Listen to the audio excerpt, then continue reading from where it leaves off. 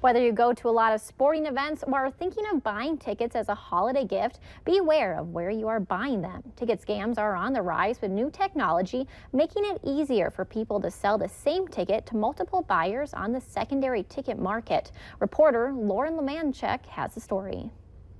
We got tickets back in August. It was for my brother's birthday. This is the ticket that eventually got James Wesley into the Vikings-Rams game, but it wasn't the ticket he paid for. They'd bought tickets months earlier on the resale market, but when he and his brother got to the game at US Bank Stadium, it didn't scan through. James says someone had already scanned identical tickets and was already sitting in their seats. I don't understand how somebody can resell tickets that were already purchased. He was trying to make a buck. It was a quick buck out of our expense. You know, everyone comes out of the woodwork to try and make some money off a hot ticket. Andrew Baydala with Ticket King says these scams are common. They happen when someone forwards a ticket link or prints copies and sells them.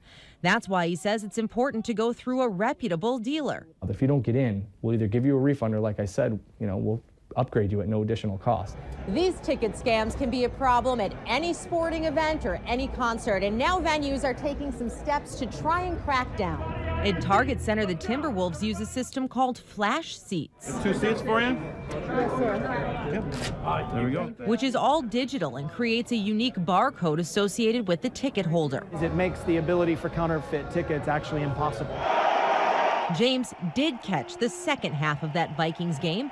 The Vikings ticket office hooked him up with new seats, but he'd like to see more safeguards for ticket buyers. And I think once, you know, a ticket is sold, that, you know, there should be a serial code number on that ticket, and that you shouldn't be able to use it again. There you go.